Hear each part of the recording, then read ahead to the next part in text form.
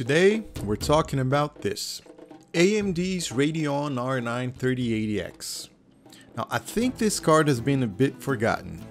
While other people might have been looking for a Geforce GTX 960 or 970, being a nerd that enjoys the underdog, I specifically searched for this video card to put in the system I built myself a few years ago.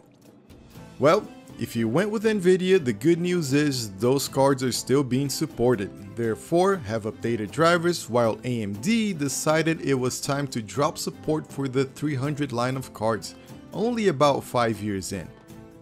I don't think that was particularly a good move because the card is from 2015 and as you're going to see, it's still quite good in most games. However, the newer games didn't see driver optimization and yeah, some are not great. As for the cost, when released, these cards were sold for about $230, but I remember paying around $150 in the secondhand market for mine at the time I built my system. Considering they cost at least $200 today, it wasn't a bad deal. Are they worth that much? That's for you to decide.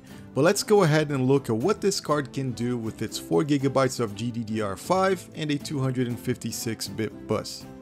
This is the Gigabyte G1 gaming version of the card, and I don't want to be an Apple polisher, but I've owned 2 Gigabyte G1 gaming cards and from what I've seen, their cooling is superb. In idle, they turn the fans off for silent operation and light up the sign to say it's okay. Fans are off, but I'm doing great.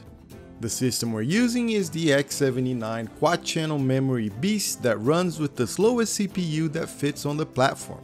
The i7-3820 that should still perform pretty well with its 4 cores, 8 threads and 10 MB of cache, running at up to 3.8 GHz.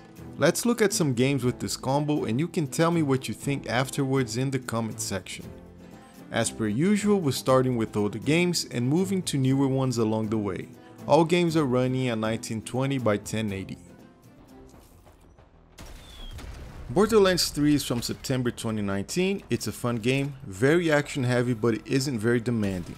With medium settings, the system manages to keep the frame rate between 50 and 70 even in the middle of crazy gunfights of the game.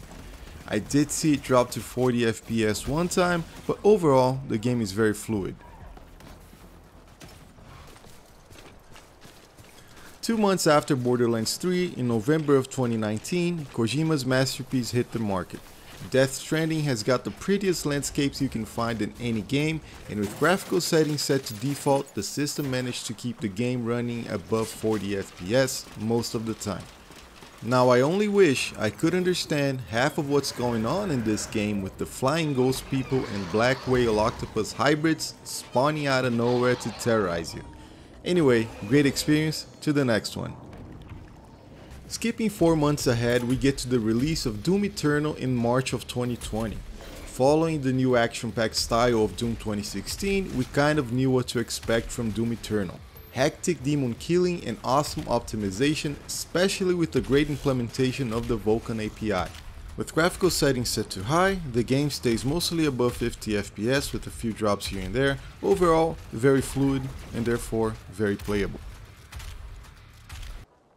Moving 8 months forward, we get to Assassin's Creed Valhalla. This game is absurdly demanding.